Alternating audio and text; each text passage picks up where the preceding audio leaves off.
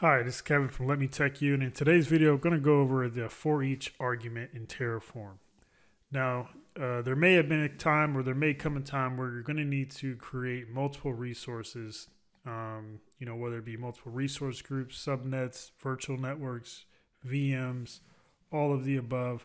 And as you start to get more into infrastructure as code, you're going to probably start to see that your code is going to get really, really long, more complex. And some of these other methods, such as using like for each, allows you to kind of simplify some of the processes. And if you're any type of programmer, developer, you probably know that, you reusing portions of your code kind of makes things a lot easier and more readable.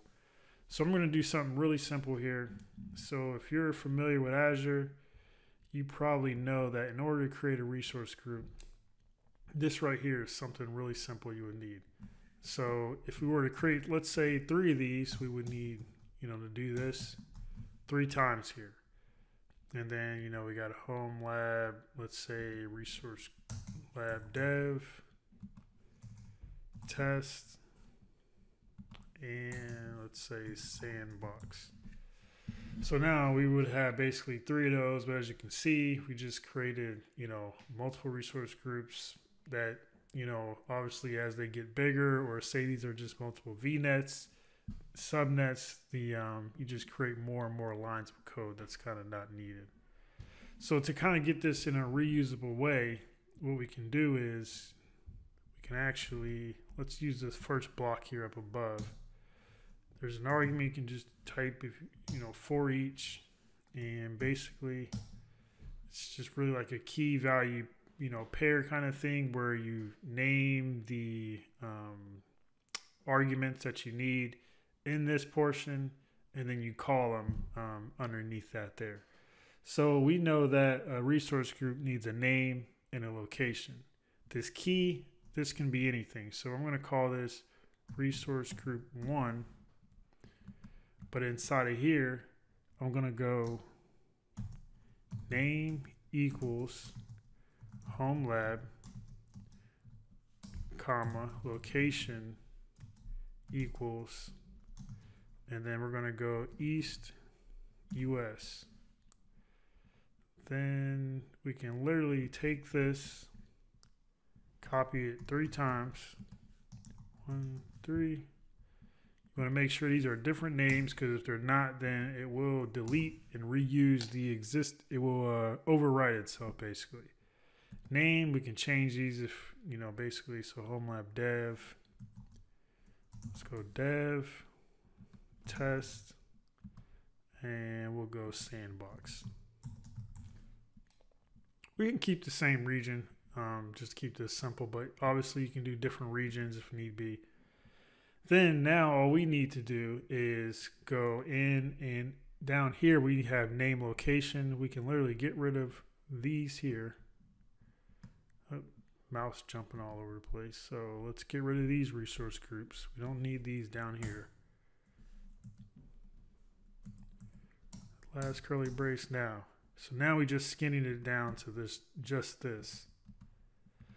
So now in order to call it, we need to call, so for the name, we're going to do each, let's take this off, each dot, let's see, value, and then dot name. And then for the location, now if we were going to use the key for anything, it would be each dot key or whatever, but since we need the actual value, we're going to go value dot name, or it could be value dot location. So we're going to go for a location. It's going to go each dot value dot location,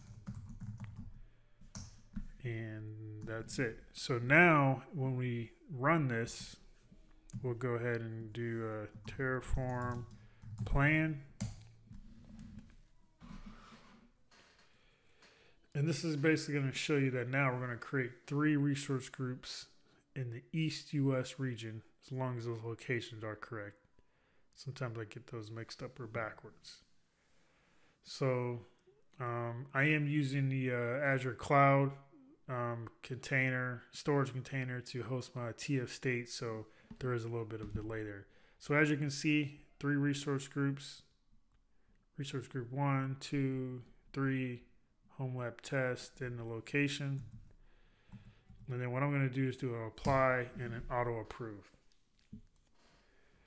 Now I'll show you basically, so now while this is running, every time you need to create a new resource group, you just copy and paste that in there.